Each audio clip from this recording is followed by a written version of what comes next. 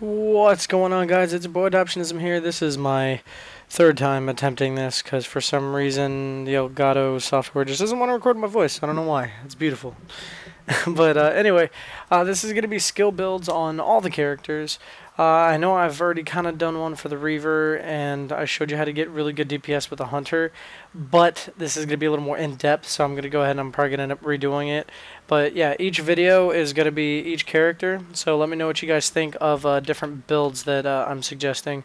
First one, we're going to start at the other side of the spectrum, and I'm going to show you guys how to do a Arcane Warrior tank, or shield tank, or spirit blade tank. A lot of people just know that Arcane Warriors have the potential to actually be just a solo tank. So yeah, when we get into the skill tree here, a lot of people go like down elemental because I've seen a lot of Stone Fist Arcane Warriors, which I'm not a big fan of Stone Fist, but I know a combo that would actually work, and if we do this, if I can think of this properly, there's actually something that we could do with Stone Fist. So first, you want to start off with Mentalism. Obviously, you start off with Spear Blade. I don't know if I want to do Defending Blade. I mean, I'm probably, when I promote this character, I might take it off.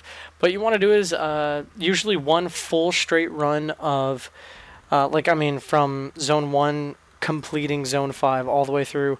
Should get you to level 6 when you're on routine, gets you to level 7 or 8 on threatening, and level 10 on perilous if you have a group that's cool enough to rush you through it. But yeah, so you start off with Spirit Blade, so no big deal. But the next level that you get, you need to put Fade Shield on. The reason why is because some of you guys know, some of you don't. Every time that you hit something and you cause damage with your Spirit Blade, 30% of that damage dealt actually generates into an actual, like a shield, or the barrier, like what Keepers do and Elementalists can do. And yeah, you want to get that, and this build is literally going to be focusing on the barrier build and pretty much withstanding damage. So I mean, obviously you get that 1 on there. So that's like the main one right there. Level 2, you hit level 2, you want to get that. And then next level, you could go with the cooldown reduction for later on, but we don't. I mean, this is just to get down to the tree so you can get the conductive current, because for each swing that you do with your sword, it's gonna end up causing you to use mana. Even if you have a high regen, it's still gonna drain away. But if anything, I'd say level 2 you get that, level 3 get your combat clarity, so that way your mana regen is a little faster, and because it says when you're near hostile enemies, and if you're going to be a Spirit Blade tank, everything's going to be right next to you, so that should work. And then, of course, Force of Will, armor bonus 20%, so that's really great. Some people like having Psychic Backlash because of the stun chance, but it's only 5%, and I mean, hopefully you want to kill anything before then.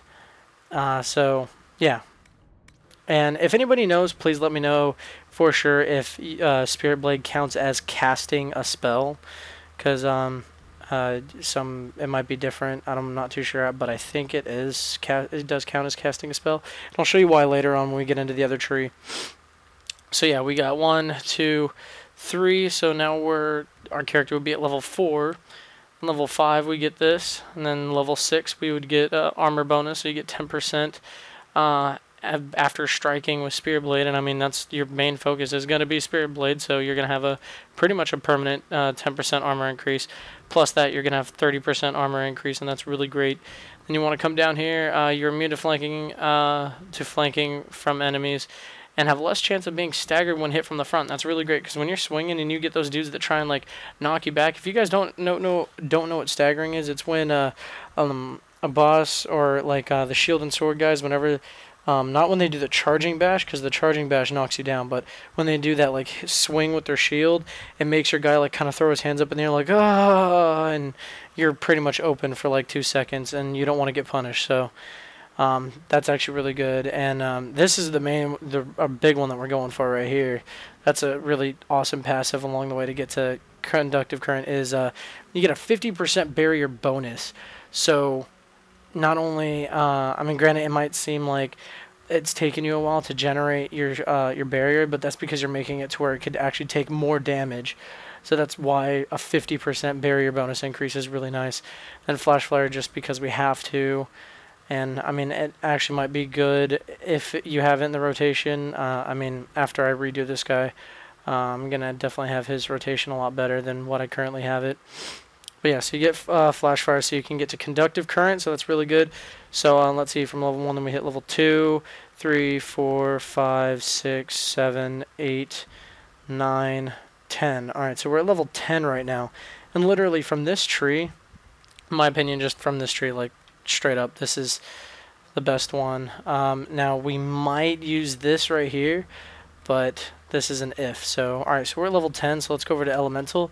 Down Elemental, you want to get down to the Veil, or yeah, no, Pull of the Abyss, that's what it is.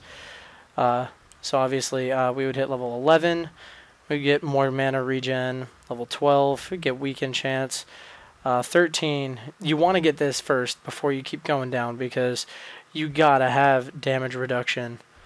Because obviously, with you having this, Weaken Chance of 5%, and I know the other one, 5% chance of stun or whatever, but a 30% damage reduction is a huge number.